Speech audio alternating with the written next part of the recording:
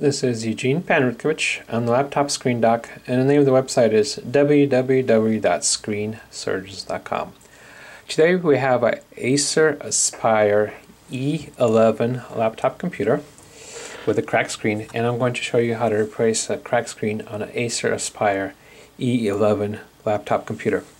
The part number is also known as ES1-111M.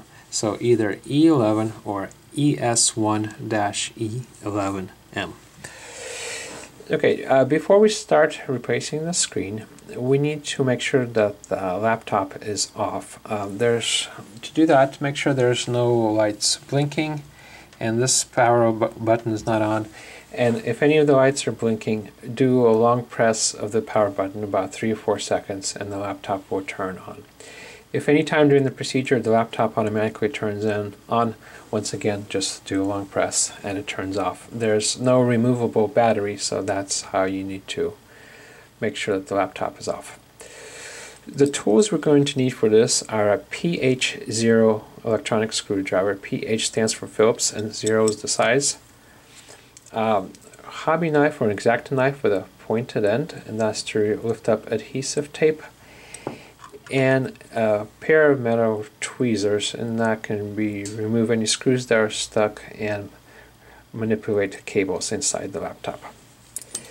Okay, the first thing we need to do is snap off the screen bezel. There's no screws securing the screen bezel, so we can just snap it off. To do that, we use our fingertips or fingernails to gently lift up the screen bezel from on the screen side and gently lift up and out and listen for snapping sounds and go around the screen. If you get stuck at any point, skip that spot and keep going around the screen and come back to that spot later. So doing this, we go all the way around the screen like so and lift up and remove the screen bezel.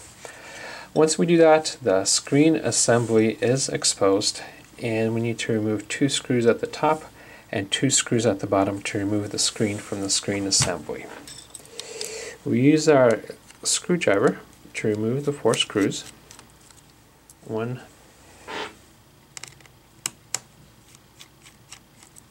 2, 3, and 4. And when we do that, make sure that the screen assembly is tilted back a little bit so that the screen doesn't fall forward when you remove all 4 screws. Once the screws are removed, we gently grab the screen by the top and lay it down. Once we do that, the connector is exposed, and we need to lift up the adhesive tape securing the connector. And there's a piece of tape that's not adhesive, so we grab that end and gently lift it up like so. Once we lift up the tape, grab the connector by the back end and pull it out, and the screen is disconnected. To reconnect the screen, we push the connector back in, and when we do that, we will feel but not hear 2 clicks, so that means the connector is properly engaged. And let's get a close-up of the connector. This is what a properly connected connector should look like. There should not be a gap in the seam between 2 sides of the connection. The 2 sides of the connection should be flush with each other. Okay, once again, we remove the connector, and let's take a look at this screen. This is a 11.6-inch slim EDP screen with a matte finish.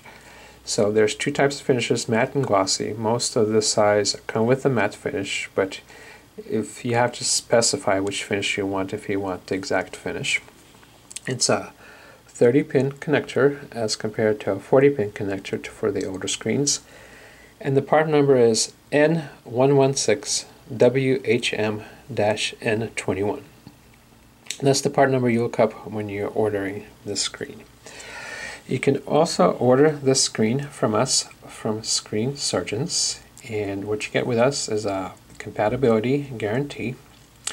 We have this exact toolkit that ships for free with the screen.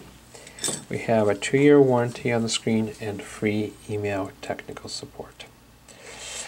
To order the screen from us, go to www.screensurgeons.com. There will be a short form for you to fill out, and that'll guide you to buy the right screen online.